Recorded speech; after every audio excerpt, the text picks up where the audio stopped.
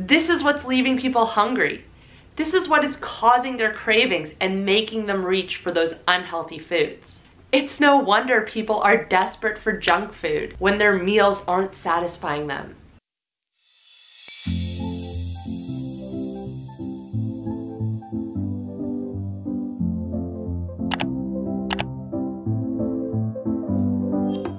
Hey guys, welcome back to my channel. If you're new here, my name's Kate, I'm a health coach, and I post videos on a high-fat, nutrient-dense way of eating.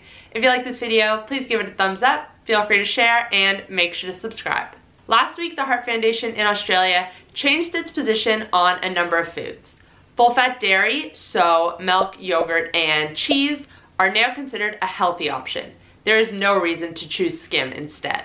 They also got rid of the upper limit for how many eggs you can eat in a day or a week. So on the surface, this seemed like a good thing. We believe there is not enough evidence to support a restriction on full-fat milk, yogurt, and cheese for a healthy person, as they also provide healthy nutrients like calcium. But then, in the very next breath, they say, for people who suffer high cholesterol or heart disease, we recommend unflavored reduced fat milk, yogurt, and cheese, and eating less than 7 eggs per week. Well, which is it? Are these foods healthy or are they not? Okay, so a bit of a disclaimer here. This video is probably gonna be more of a rant than anything else, so buckle up. We have gotten to the point where none of these dietary recommendations make sense anymore. There are so many conflicting statements coming out, and not even just from different sources, but as we saw here, from the same sources as well. How is anyone supposed to know what they are supposed to be eating? How is anyone supposed to determine what is healthy? Well, I think it is great and a step in the right direction that the Heart Foundation has come out and said that full-fat dairy and eggs are not a concern for our health. They can actually be beneficial. They are beneficial. The same statement also goes on to say that they have introduced an upper limit for how much red meat you should be eating in a week, how much lean red meat you should be eating in a week, and it should be no more than 350 grams. Poor diet is the leading contributor to heart disease, accounting for 65.5% of the total burden of disease.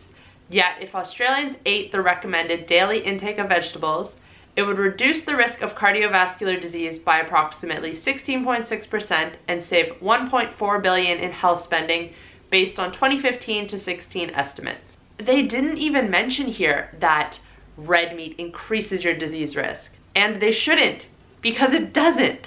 And on their position statement based on red meat, they state that the evidence they have is based on observational studies and does not show causation. They say their findings require careful consideration.